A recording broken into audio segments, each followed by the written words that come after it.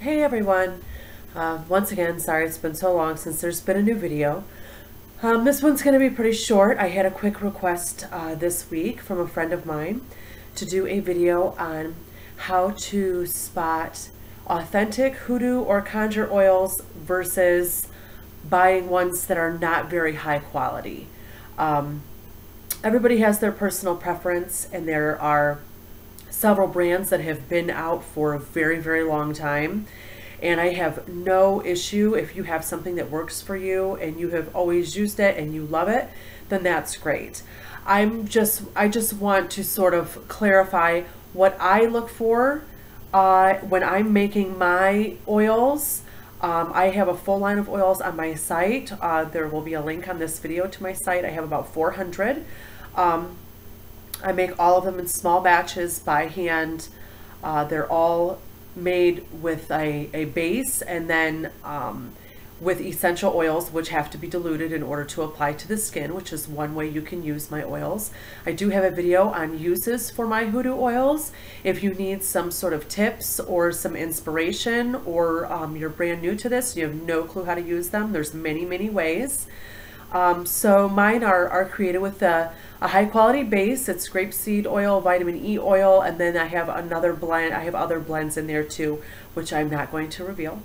And so then depending on the formula, obviously, I stock about, I would say 150 essential oils in my formulary in order to create the formulas that I sell on my site. So they are all made from 100% essential oils or absolutes. And so you're actually getting the shea from the plant itself.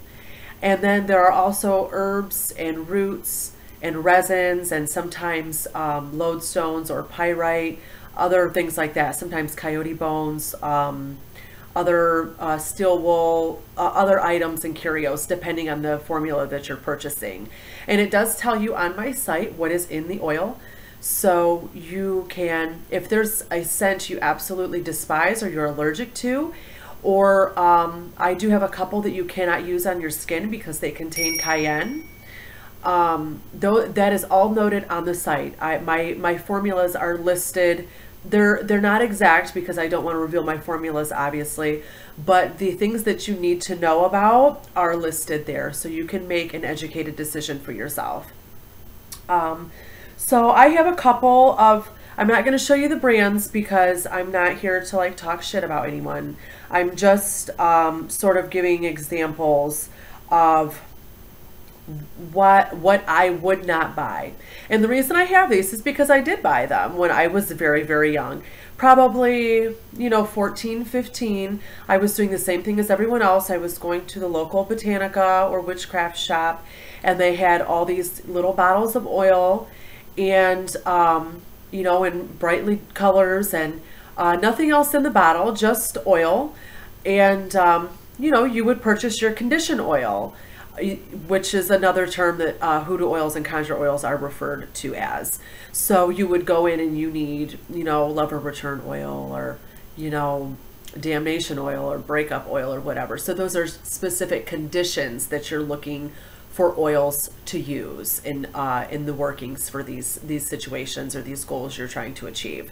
So like I said, I'm not going to show the brand here. I just have a couple of options of old oils that I don't use anymore. One's empty, one's not empty. I've had it for a very long time. So one looks like this, and if you look at it, see how like watery looking that is. So on the front, the ingredients are Duo Prime 70. I don't know what that is. Fragrance, DNC red number 17, DNC blue number 01, and DNC violet number 02. So I don't know what dual prime is. I'm betting it's a chemical. And the other, so what else is in here is fragrance and then 3 dyes to make it this color. So there's no roots in there or curios or resins or essential oils. It's all synthetics. Now, there's nothing wrong if you like using these types of oils. That's completely fine. But what I just want to make everyone aware of is that you are using a synthetic chemical. When you add it to your candles, it is going to ignite and you're going to be breathing it. So it's a lot different than burning a natural oil. You're not going to have the same chemical throw off. And the essential oils, once they hit the flames, they evaporate because they evaporate at a really, they're very delicate and they evaporate very easily. So, so that's one thing, you know, why I prefer not to use oils like that. I try to keep synthetics out of my work. Obviously, the waxes and things that we use in our candles have you know, chemicals in them and, you know, synthetic ingredients in them, and you can't completely get away from that unless you're using a 100% beeswax candle, which I do use a lot in my work. And I prefer, if I'm making my own candles, to make them out of that. So, but I do try to, I think when you use a real oil made of natural ingredients and blended, you have to figure all of these recipes for these condition oils began as an herbal recipe. People were, you know, 300 years ago, people weren't pumping this out of a factory looking like this, you know, with the, you know, violet number 70 in it or whatever the hell that is. No, these were herbal recipes. They began as a list of a recipe, a formula with herbal ingredients in it, and you would soak these herbs in the oil, and you would, you know, give it some time to sort of saturate and get the essences and the achet out of the herbs into the oil. And then you would bottle the oil and you would use it. So either for medicinal purposes, spiritual purposes, whatever, massage purposes, you know, whatever. So when you buy something that's completely void of that recipe, it's kind of, to me, it's kind of like I don't know, it's a real like stab in the back. It's like, why, you know, why waste your money on something that has literally no shred of what the original recipe was? So for me, it's a violation of just, I'm pretty traditional with things, and for me, it's a violation of that. So, you know, it's just something that kind of bugs me. And I think if you think about it, it'll probably start to bug you too, that once you realize that what you're using is just a bottle of chemicals and it has nothing to do with the historical recipes and all of the knowledge and education that we have of these herbs and for our herbal formulas, and they aren't even being utilized anymore. Basically, it's just somebody selling a small bottle of chemicals just for profit. There's nothing in it that is, you have to have the achet from the herbs that affects the condition for you. So, you know, we know that things like Solomon's seal bring success, and you know, basil can be used for love or protection or money.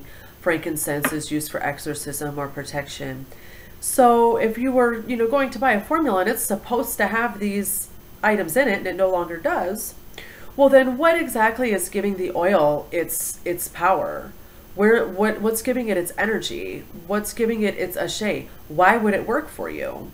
So it's just something to think about. This is another very popular size or type of oil I see sold. Again, not giving names. So those are really the only two I know of that are, their ingredients are just completely synthetic. I don't know about other small shops out there that are hand making their oils, and there are many of those. I don't know how everybody else does it, but these are two very large lines that it is completely synthetic, the ingredients in there, because it's listed right on there. So and I also wanted to share with you my my Van oil recipe, which is very, very popular condition oil. You can use it for almost anything, to enhance luck, to bring protection, to break jinxes. It's very all-purpose, so it's a lot of people's favorite. So my my recipe is, you have to have a base oil of your choice. Like I said, I prefer grapeseed oil. You could use sunflower oil or safflower oil. Those are both available in your grocery store. Then I add about, and this is a 1/2 ounce bottle that I'm making here. So if you want to make a larger bottle and let it set, that's your prerogative. But I'm just most people aren't going to do that. I'm trying to make this very simple so that this is maybe actually something that people will try. So it's a small 1/2 ounce bottle. I would add about 10 drops of lemongrass essential oil, about 3 drops of palmarosa essential oil. I would add pyrite gravel, ginger root, dried ginger root. Let me specify that, because if you add fresh herbs or roots to oils, they're going to mold. You will find a layer of mold on the top of your oil after a while. Dried lemongrass, dried galangal root, dried patchouli, and dried vervain.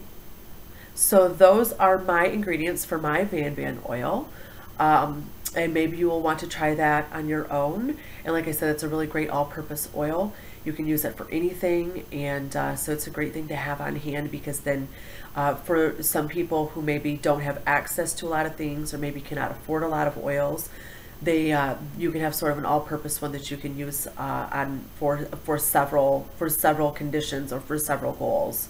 So I hope that helps you with making an educated decision about about how you choose your oils, or what you look for when you're purchasing them.